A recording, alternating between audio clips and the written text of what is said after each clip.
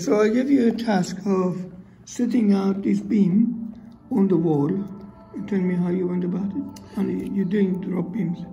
So I've done the reference line program. Yeah. So I put in my 2 coordinates from memory. So I had eastings of 209.8, northings of 510.611 with my height of 128 flat. And then, ignore that one. On my memory one, I had 209.8 eastings, but I had 550. So this was my reference line this way on the plane with a height of 128 still. Yeah.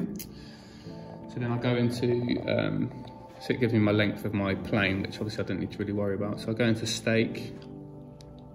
So I set my first one, obviously no height, no offset.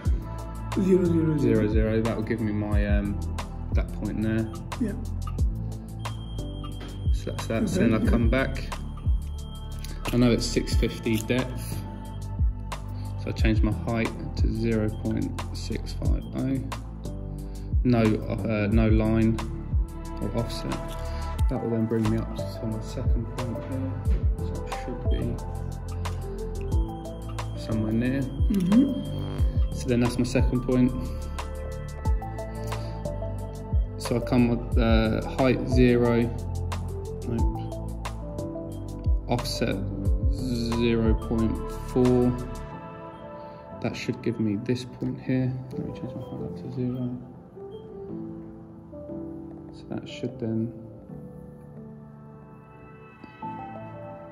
give me that point. I'll measure it. Yeah. So we assumed that that's a 200 slab. So I just I left my offset at the same, but I changed my height to 0.450. That should bring me to that point now. Distance. Come on. And then that's my point. Okay, well done. That's fine. Great. Thank you very much. You've done very well. So your reference line, what was your reference line again? Just explain to me.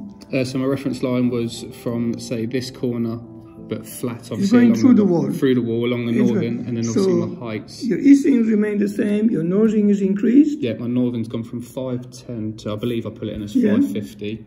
So that's on the plane, so I worked off the offset.